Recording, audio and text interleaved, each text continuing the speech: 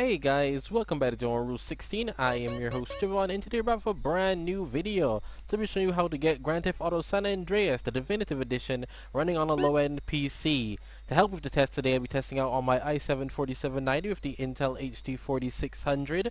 I know what you're saying. The i7 is a bit, it's not low-end, but the Intel HD 4600 is. We're trying to avoid get away from a GPU bottleneck, because if it's a CPU bottleneck, it's quite hard to actually manage to get away from that, which is why I use the i7, so it never will be. Anyway, I hope you guys enjoyed this, and don't forget, please leave a like, comment, share, subscribe, and stick around for more epic content. So as you can see, we're running at 720p on the low preset. We're just going to see how the game runs naturally,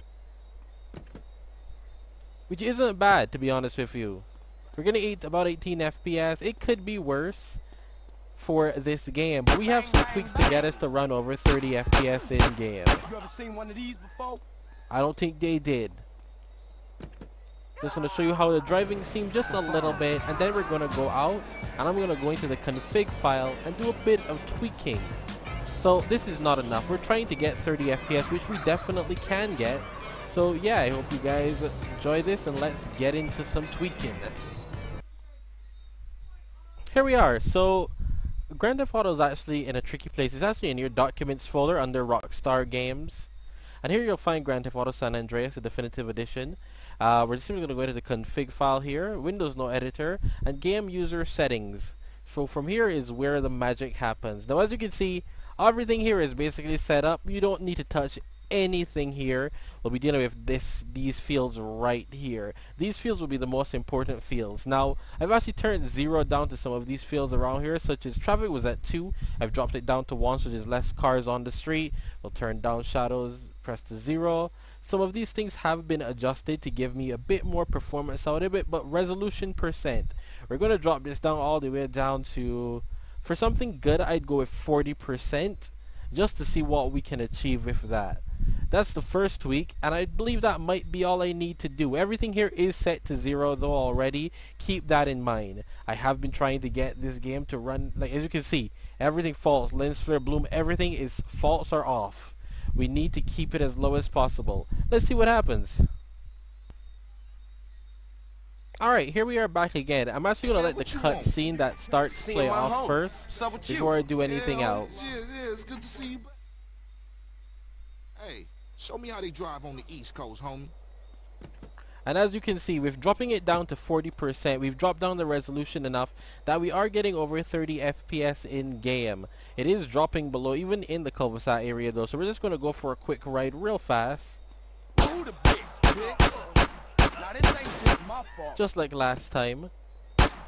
Now, keep in mind, once again, you can drop it down lower than 40%. I wouldn't recommend it though, because why not just play the original at that point? But this is just to show you guys how to get the game running on a lower end system. I'm actually going to drop it down a little lower. I'll actually drop it down to 10%, and we'll see what happens from there, where the real magic happens. As you can see, there's less cars on the road because I have disabled most of them. I put it down to 1, so you'll barely see any, so that we can get a bit more performance out of it.